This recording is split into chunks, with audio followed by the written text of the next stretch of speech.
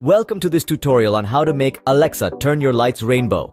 In this video, we will guide you through the steps to achieve this colorful lighting effect using your Alexa device. To begin, make sure you have a compatible smart light bulb that supports color changing. This could be a Philips Hue bulb or any other brand that is compatible with Alexa. Step 1.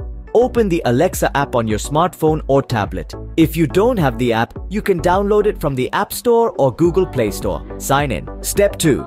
Tap on the Devices tab at the bottom right corner of the app. Step 3. Next, tap on the plus icon at the top right corner to add a new device. Step 4. Select Add Device and choose the type of device you want to add. In this case, select Light. Step 5. Follow the on-screen instructions to connect your smart light bulb to the Alexa app.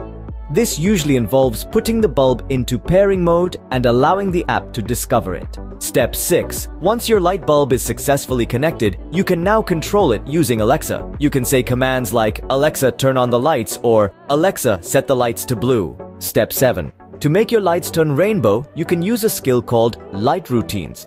Open the Alexa app and go to the Routines section. Step 8. Tap on the plus icon to create a new routine. Step 9. Give your routine a name such as Rainbow Lights. Step 10. Under When this happens, select Voice and enter a phrase that will trigger the routine.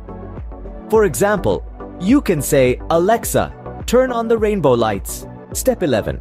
Under Add Action, select Smart Home and choose the light bulb you want to control. Step 12. Tap on Color and select Rainbow from the available options. Step 13. Save your routine and exit the app. Now, whenever you say the phrase you set up in Step 10, Alexa will turn your lights into a beautiful rainbow. Enjoy the colorful ambiance in your home. That's it for this tutorial. We hope you found it helpful. If you have any questions, feel free to leave them in the comments below. Thank you for watching and don't forget to subscribe for more tutorials like this.